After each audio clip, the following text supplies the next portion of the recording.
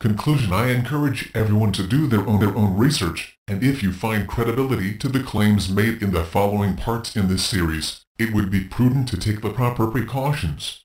What is coming, you ask? And what is coming is already unfolding. The following information was first made public over 15 months ago by confidential sources from various alphabet soup agencies. The events arising out of the following information is already beginning to happen. Underground structures too. In my role as a talk show host, I have been approached by individuals who claim to have insider information about what is coming, and according to these individuals, what is coming is very bad. Most credible sources demand complete anonymity. As a result, I have found myself in a position to try and evaluate whether to write about and broadcast some very controversial information. Sometimes, my insider information turns out to be stunningly accurate, as evidenced by the Chris Stevens murder story, which was spot on. My information on the Aurora Batman shootings has also proven to be very accurate. There is a risk in using unnamed sources. Simply, they could be wrong, they could be disinformation agents, or they might just be crazy, as they're looking for their 15 minutes of fame. It takes a degree of courage to air information derived from confidential sources. Therefore, I want to thank Doug Hagman for daring to publish his dire warnings, which come from an inside source of DHS. I have subsequently decided to reveal what I know as well. The decision to air these warnings will undoubtedly encourage others to come forward. Hopefully, so many insiders will come forward that it will become impossible to hide what it is coming from those who are actively seeking answers. To the general public, it does not matter what they are told, for they will still believe that the government will take care of them. CNN truthfully reports the news and Santa Claus exists. As a result, these fools will never know what hit them. Although the Hagman warnings differ somewhat from my sources, there are some common threads. One area that Hagman's source did not focus on is the dropping out of sight by ex-federal officials and prominent figures on Wall Street. And that is the remaining focus of this article. The Mars Observation Wall Street Underground. In a December 9, 2012 interview on the Common Sense Show, Jim Marrs discussed how approximately 400-500 top-level bankers have left their positions and have gone into seclusion. Marrs reminded my listening audience of how the elite have developed seed vaults, which only they have access to. Marrs was clearly alluding to the fact that some very bad events are coming, and the global elite are aware of it and are moving to meet the threat. My insider sources inform me that the same thing is happening in various federal organizations who have recently retired from the CIA, DHS, NSA, and FEMA. This fact is indisputable. I have first-hand knowledge of 3 ex-Fed officials and their families who have relocated to safety enclaves, when doing so was very disruptive to their respective families' lives. Increasingly, it is looking like some major events are coming, and persons with insider information are attempting to remove themselves from harm's way.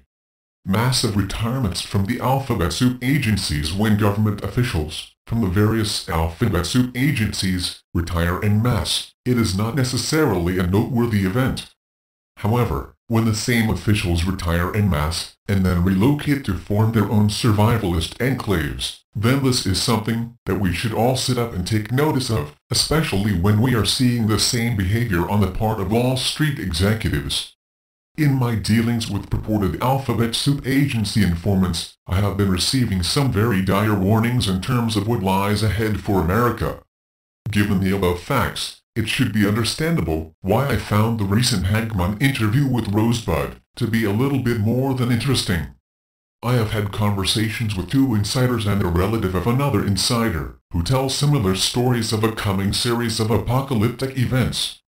Much of the Hagman information, to a large extent, corresponds to the information I've received, except for the fact that many ex-Feds are forming self-sustaining communities. Therefore, this installment will strictly deal with the fact that officials from the NSA, CIA, DHS and FEMA are retiring and going into seclusion with their former comrades in arms. Please note that former DHS Director, Janet Napolitano, stated in her farewell address that it was not a matter of if, but when, the power grid will be taken down. The final act has indeed commenced. DHS and CIA relocations. It is a matter of official agency policy that some current DHS and CIA officials and their families will be provided safe sanctuary in various strategic locations in Colorado in times of trouble. Most people in the know are aware of the underground facilities, which lies below the Denver International Airport, which has an underground connected railway to the Cheyenne Mountain NORAD Fort Carson-Peterson Air Force Base underground facilities. The structures are part of the continuity of government program developed by the United States government in the early days of the Cold War.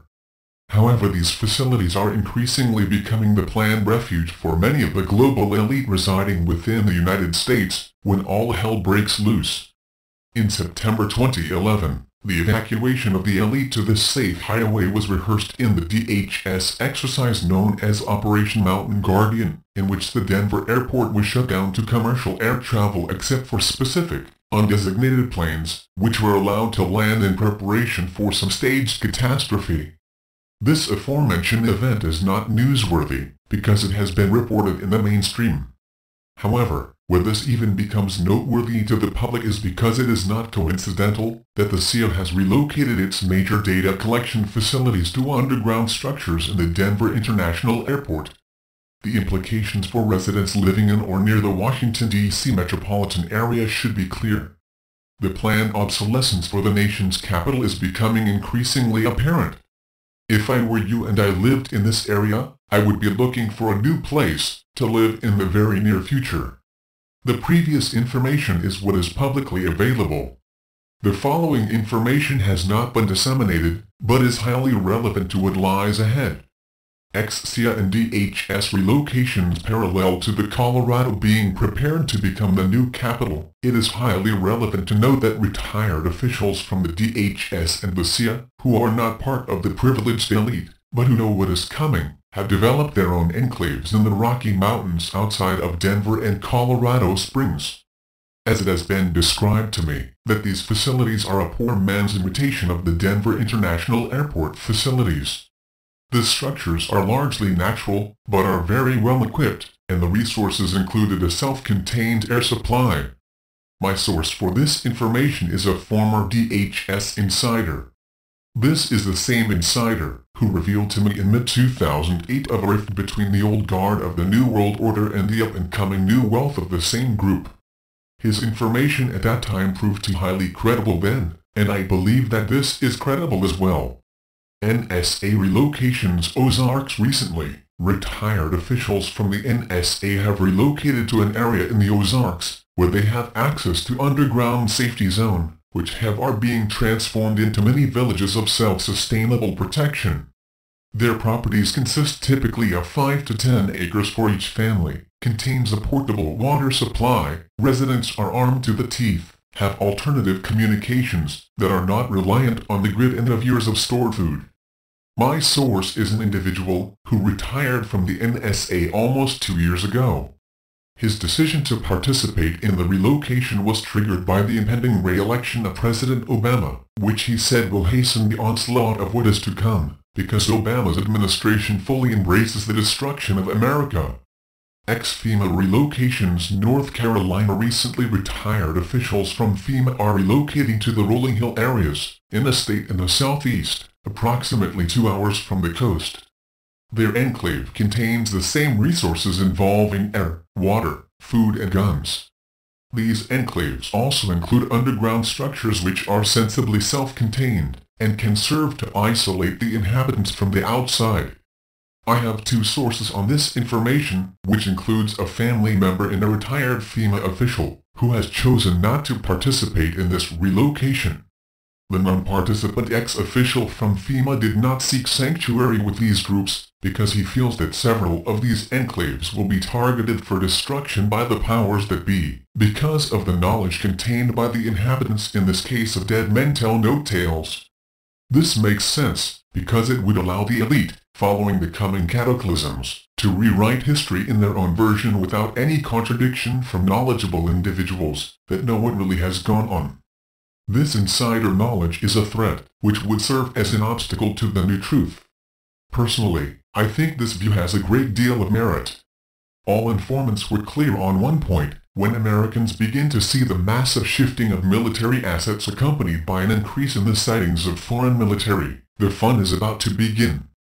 Conclusion: I encourage everyone to do their own research, and if you find credibility to the claims made in the following parts in this series, it would be prudent to take the proper precautions. What is coming, you ask? And what is coming is already unfolding.